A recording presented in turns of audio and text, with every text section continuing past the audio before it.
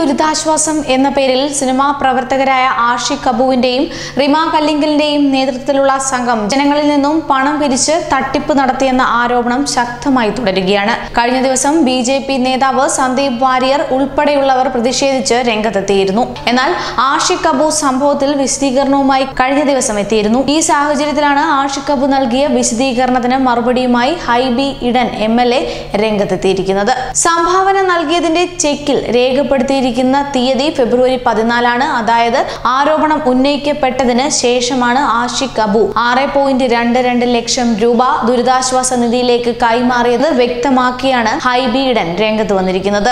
Hibi ഇഡന്റെ Facebook post ഇങ്ങനെയാണ്: പ്രിയപ്പെട്ട ആഷിഖ് അബു, ഒരു സംവിധായകനായ താങ്കൾക്ക് പോലും വിശ്വസനീയമായ രീതിയിൽ പറഞ്ഞു ഫലിപ്പിക്കാൻ കഴിയാത്ത കള്ളമായിരുന്നു സംഗീത നിശയിൽ നടന്നതെന്നാണ് നിങ്ങളുടെ മറുപടി കാണുമ്പോൾ മനസ്സിലാവുന്നത്. പരിപാടിയുടെ വരുമാനമായ 6.22 ലക്ഷം രൂപ കൊടുത്തു എന്ന് പറഞ്ഞ് പുറത്തുവിട്ട ചെക്കിന്റെ ഡേറ്റ് ആരോപണം വന്നതിന് ശേഷം, അതായത് 14/2/2020 ആണ്. അതിപ്പോ സാലറി ചലഞ്ച് പൈസ വകമാറ്റിയ ആരോപണം വന്നതിന് ശേഷം പണം കൊടുത്ത് തലയൂരി MM മണിയുടെ ശിഷ്യന്മാർക്ക് പുതുമയല്ല. അതിപ്പോ സാലറി ചലഞ്ച് പൈസ വകമാറ്റിയ ആരോപണം വന്നതിന് ശേഷം പണം കൊടുത്ത് തലയൂരിയ MM മണിയുടെ ശിഷ്യന്മാർക്ക് പുതുമയല്ല. കട്ടപ്പണം തിരികെ നൽകി മാതൃകയാവുന്നുവെന്നതാണ് ഇടതുപക്ഷ സഹയാത്രികരുടെ പുതിയ രീതി. കാര്യങ്ങൾ അറിയാതെയല്ല, വ്യക്തമായി അന്വേഷിച്ച് തന്നെയാണ് ആരോപണം ഉന്നയിച്ചത്. ആഷിഖ് മറുപടിയിൽ പറയുന്നത് റീജിയണൽ സ്പോർട്സ് സെന്റർ തങ്ങളുടെ ആവശ്യം സ്നേഹപൂർവ്വം അംഗീകരിച്ചു എന്നാണ്.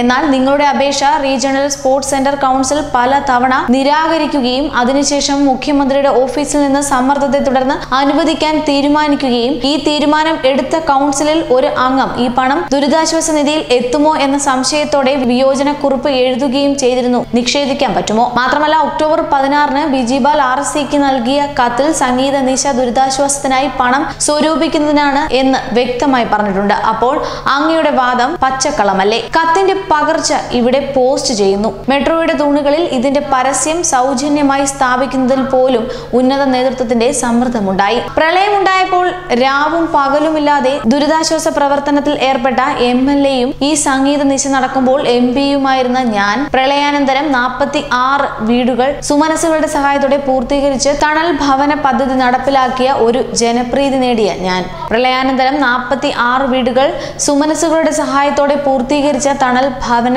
പദ്ധതി നടപ്പിലാക്കിയ ഒരു ജനപ്രതിനിധിയാണ് ഞാൻ. ചോര കൊതിയന്മാരായ താങ്കളുടെ പാർട്ടിക്കാർ കൊന്നൊടുക്കിയ കൃപേഷിന്റെയും ശരത് ലാലിന്റെയും 1ാം ഓർമ്മ ദിവസമാണ് നാളെ. കൃപേഷിന്റെ ഒറ്റ മുറി വീടിന് പകരം വെറും 41 ദിവസം കൊണ്ട് പുതിയ ഭവനം ഒരുക്കിയതും ഇതേ തണൽ ഭവന പദ്ധതിയാണ്. പ്രളയ രക്ഷാ പ്രവർത്തനങ്ങളിൽ അടക്കം എറണാകുളത്തെ ജനങ്ങളോടൊപ്പം നിന്ന ഒരു ജനപ്രതിനിധിയാണ് ഞാൻ. ഇതെങ്കിലും ആർക്കെങ്കിലും നിഷേധിക്കാനാകുമോ? അങ്ങനെയാണ് സ്ഥലം MP-യെ ക്ഷണിക്കാത്ത പരിപാടിക്ക് സൗജന്യ പാസിനായി ഞാൻ ആഷിഖിനോട് സംഘാടകരിൽ ആരോടെങ്കിലും ഇരുന്നിട്ടുണ്ടോ?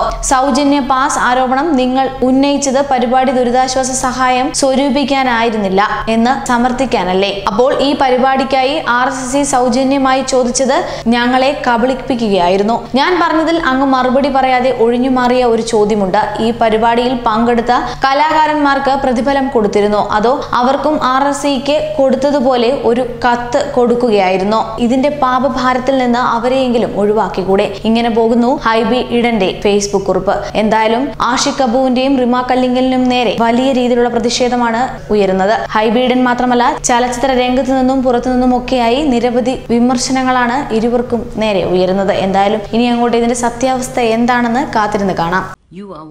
You're watching me on metromatinee.com. On metromatinee.com. metromatinee.com. Subscribe for more videos. Subscribe for more videos. Subscribe here for more videos. Subscribe now. Thank you.